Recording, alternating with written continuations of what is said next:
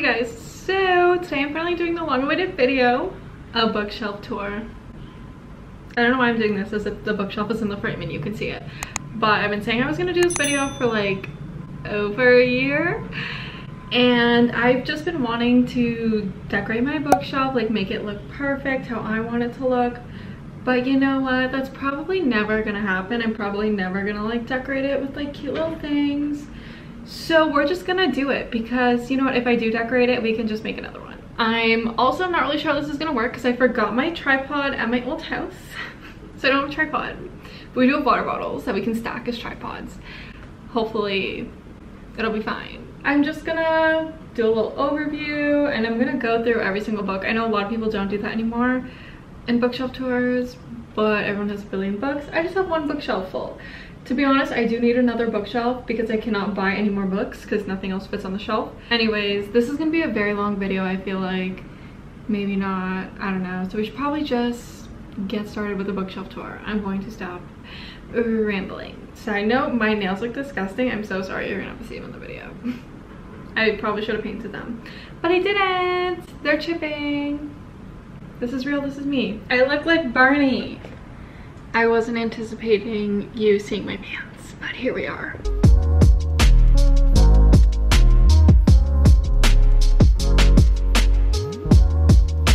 Okay, starting on the first shelf.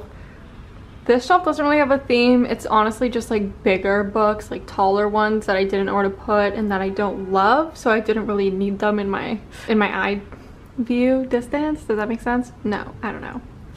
First I have The Bone Season by Samantha Shannon, Again But Better by Christine something, Kingdom of Souls by Rena Barron, Into the Water by Paula Hawkins, Red Queen by Victoria Aveyard, Lauren Conrad Infamous. I don't know where all my other Lauren Conrad books went, but I used to be obsessed with Lauren Conrad books and I did read every single one out of the two like trilogies or whatever.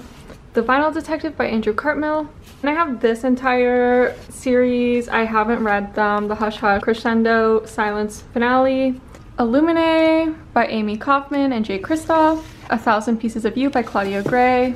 A Million Worlds with You by Claudia Gray. I don't know where the other book in this trilogy went. I love this trilogy so much. City of Girls by Elizabeth Gilbert. I love this book so much. One of my favorite books of all time, probably. But I haven't reread it, so I don't know if that still stands. Alienated. Invaded. Okay, moving down to my Stephen King / horror shelf. If you couldn't tell, Stephen King is my favorite author. Love him, love his books. I have a few random horror books on the side too, but this shelf is mostly Stephen King. So I know this is really hard to do without a tripod and my arms are killing me, hurting. This is a workout. This is why I don't need to go to the gym. I can just film a bookshelf tour. Starting off with not Stephen King, I have Horror Store by Grady Hendrix. You know, the IKEA looking book. Then I have Bazaar of Bad Dreams, The Outsider from a Buick 8. I really need to finish this book. I started it and did not finish. Sleeping Beauties by Stephen King and Owen King. I love this book so much, guys. You need to read it if you haven't. The Shining, Doctor Sleep, Misery, Cell, The Gunslinger. I haven't read the Dark Tower series yet. Also, this is like a super old copy. It by Stephen King, my favorite book of all time. This is actually the copy I read. It's falling apart and it's super old, but favorite book ever. Carrie by Stephen King. The Mist. I'm not gonna pull these ones out because that is gonna take way too long. But I have Under the Dome, the first Stephen King book I've ever read. Another copy of it, Insomnia, Gerald's Game, The Dark Half, Gwendy's Button Box. Then I just have some comics. I have Batman, Mad Love and Other Stories, Snot Girl by Brian Lee O'Malley and Leslie Hunt, Suicide Squad Volume 1, and Suicide Squad Volume 2. Goodbye.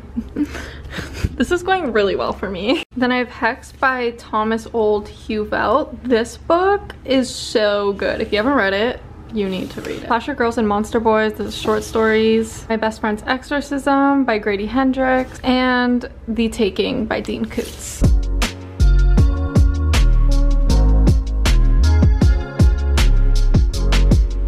Okay, moving on, I have my manga shelf. Also, this one I think can actually work if I put my camera here. Thank God.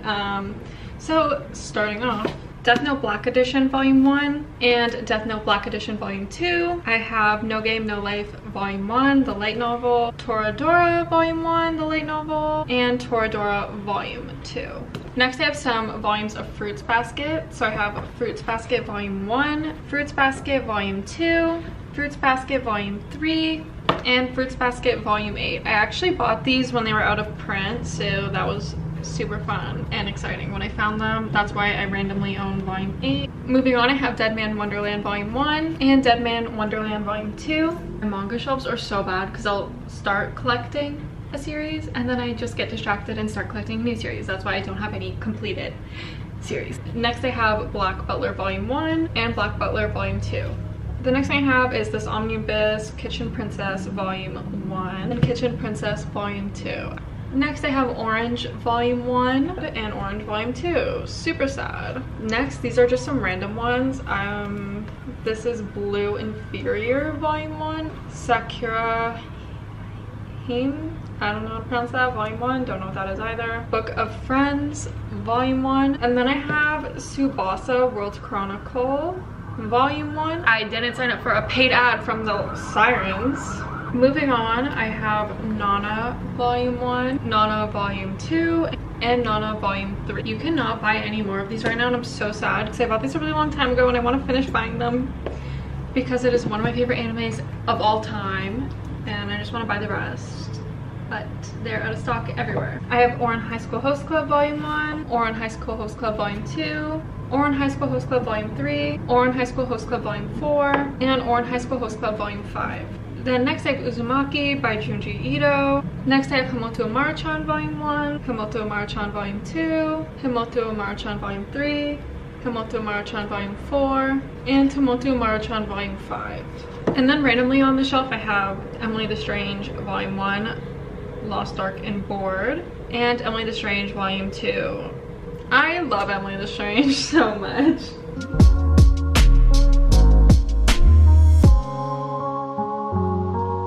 Moving on, this shelf is just my Cassandra Clare shelf plus other random books that people talk about on BookTube. That's mostly what the shelf is. So first I have the Infernal Devices. So I have Clockwork Angel, Clockwork Prince, and Clockwork Princess. And then I have the Shadowhunters Codex. And then I also have the Bane Chronicles. And then of course we have the Mortal Instruments series.